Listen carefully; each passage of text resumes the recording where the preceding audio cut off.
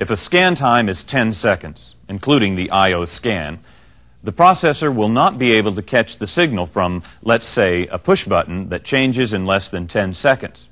Now, as you probably know, the 10-second scan is not a typical scan, or, for that matter, a real scan time, and we're using it for demonstration purposes only. Now, let's assume that PB1 is not pushed, and therefore its logic is 0, or off, and that the processor starts executing its first scan. Then, after 3 seconds have passed, the push button is pressed, making the input logic stay at 1.